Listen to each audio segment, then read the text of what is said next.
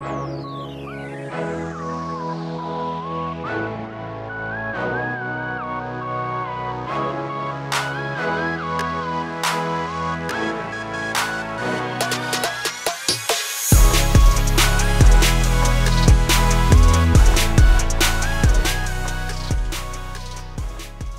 up, world? Welcome back to Ill Reviews. I, like most people, you know what I'm saying, all hip-hop heads just got through watching the interview between Nicki Minaj and Joe Budden, a conversation, you feel me? Before I get into what I thought about the interview, I do want to say something, how I feel like it's so dope to see our people rocking with our platforms, you know what I'm saying? Shout out to the Tim Westwoods of the world, the LA Leakers, Adam 22, but this is our culture. Like I was telling somebody in the YouTube comments, probably like a month ago, this is our life, your entertainment, and sometimes it's our trauma, your entertainment. So it's very important to me, like I said in that video a long time ago, that we make sure we make money off our culture, you feel me? So when you see Kanye at Drink Champs, or you see Game at Drink Champs, like that's big for the culture. That validates them platforms, that brings more money to them platforms, more jobs, and I feel like we need that, because there was a period, and it still goes on, where the creators of the culture are not making the most money off the culture. And I think we living in a shift right now where that's about to change, you feel me? So that's why I love seeing this right now. Nicki Minaj is on the Joe Budden podcast, you know what I'm saying? And I know they had their differences, but it seems, of course, they're cleared it up. And yeah, they had a lot of interesting stuff they wanted to talk about. One of the things I like when Nicki Minaj spoke about was body image, you know what I'm saying? Where when she came in the game, she was like, she heard Lil Wayne and them talking about they like girls with fat asses and stuff, so she felt like she had to get fatter asses and titties and stuff like that. And that's a real conversation. I personally am in a position where I'm about to be most likely a stepfather to a young girl for the second time in my life, you know what I'm saying? So I've seen how those things can affect a young girl's mind. Like Nicki Minaj saying, like, even though you don't want to be a role model, as soon as you start selling that many records, you become a role model. And I think that's important that we take notice of that. And what I'm discovering though, and I'm in Atlanta, you know what I'm saying? If you've been following the show, you know I'm been in ATL. And it's a lot, I think it's a lot of pressure on females to get their body done. But I be around them, and it's so much of that around Atlanta, I'm really sick of it. Like, when I be seeing that, I be like, yo, cause I'ma just say it, them girls be having a trash attitude, you feel me? Like a trash attitude. They be on some like, who are you again type shit. And I mean, I ain't popping like that in Atlanta, but I do got my name on some trophies. Like, I ain't never not had a car, you know what I'm saying? Like, I be out here, but my thing is, like, it's like they doing that, but they just, a lot of them be just having trash personalities, you feel me? So, you know what I'm saying, I got to the point where I really just rock with somebody regular, you know what I'm saying? Sometimes to me they be a little bit more interesting, they do more things in life, bigger perspective, better conversation, but that's just me. But I don't like this narrative of they painting, like making girls feel like they gotta do all this extra shit, because it's really not necessary, you feel me? And that's what I'm gonna be telling my stepdaughter, like, yo, you really ain't gotta do all that, you know what I'm saying? If she choose to, but I don't want her to feel that pressure, you know what I'm saying? Because that's how you become. And my experience, these chicks mainly want to talk about just their hair, their nails, and what you gonna do for me, you feel me? So I be steering clear from y'all. Come to Atlanta, y'all see, you know what I'm saying? I'm just telling you what I've been through. But back to the interview, you know what I'm saying? Nicki Minaj also brought up the fact about rap lyrics influence.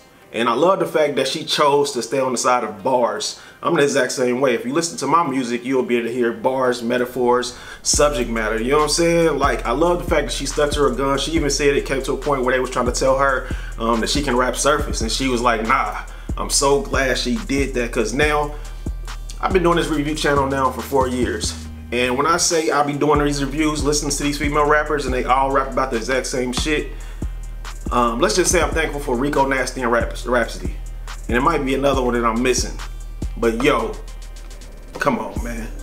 Come on, man. You know what I'm saying? And I know most females ain't thinking about bars and stuff like that, but once everybody starts sounding the same, like she said, you become faceless. You know what I'm saying? She made a very good point with that. I also like on that one part during the interview, she said something like, if you're not experiencing real life and you're not experiencing real love, what are you rapping about? You know what I'm saying? And that goes back to my Surface Rappers skit that I put out like 3 weeks ago. Check that out. That's what it's about. Like she said, if you're not experiencing real life, you're not experiencing real love, what are you rapping about? Then she said, they both said, Joe Budden and her said, a bunch of nothing. That's why the music don't last that long. You feel me? This was an important conversation. I hope people are really listening and catching it, because this is, hip-hop is the youngest genre of music. And if we fuck it up, it's not gonna be here. You know what I'm saying? You gotta have stuff in place to make this music last long or to be gone. You know what I'm saying? Straight up, that's just how I feel. Another thing she spoke on was her dreams to become a mogul. And she said why there's no female version of Jay-Z. And I think that's very true. I ain't even thinking about that. And I think she's in a position to become that. You feel me? She said she got slowed down, of course, from COVID. She got slowed down because she got pregnant, got married. But now I think Nicki Minaj is in a position to become like a true mogul, you know what I'm saying? Hopefully, you know what I'm saying, the next female rapper to become a billionaire is most likely, it could be Nicki Minaj or it could be Cardi B. I don't know, but I think that definitely needs to happen. You feel me? That would be excellent for the culture. That would be a really, really good look. One thing I was shocked about though was when she said she regretted releasing the Queen album because it wasn't presented right. Now, I thought the Queen album was very, very, very excellent, but she said she wasn't even in the right frame of mind when she was making it. And I was like, I can't tell, because I thought that joint was straight. But I think it's because all the drama that was happening between her and academics, and she was popping off on a lot of people on Queen Radio. I think all that made her feel like it, but the music to me was good. Tell me how y'all feel about the release of Queen album. Do y'all think she should have waited? Because she said she shouldn't even put it out. And I was like, nah, I mean, I think every fan of Nicki Minaj is kind of glad that album came out. Let me know in the comments. But yeah, at the end of the day, Nicki Minaj let people know she's the rapper's rapper. She's about bars, you feel me?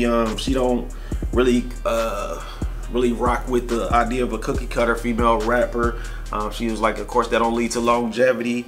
And then she also spoke on her dreams of fashion and how she want to do more in fashion, but she said she's not getting those looks. Man, this is a very important interview. I think Kanye West is inspiring a lot of people to speak out. He's definitely inspired me after watching that Genius documentary. You gotta just speak out, you know what I'm saying? You just gotta call a spade a spade, you know what I'm saying? Like, creators of the culture, influencers, if you doing it at that level, you gotta let it be known, you feel me? Whether Kanye West pulls off everything he wants to pull off, the inspiration that he gave the rest of the culture, he might not know it, really sparked a new wave. He's been sparking waves, but I hope he realizes that he got a lot of people motivated to speak their truth out loud and not be quiet about it, you know what I'm saying?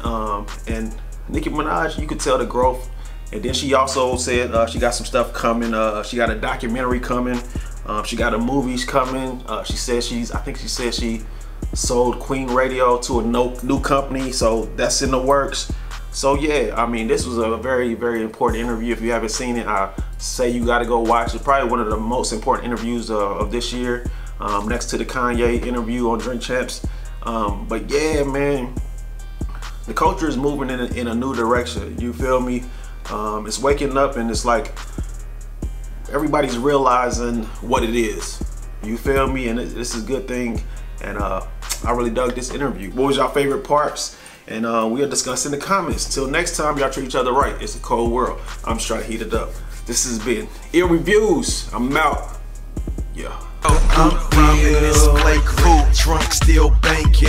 Put me on probation, fuck you, I'm still drinking. Cause sipping, motherfucker, I'm ill. Stroke, looking like a highlight. Wrists like tie-dye, go from outer space. You can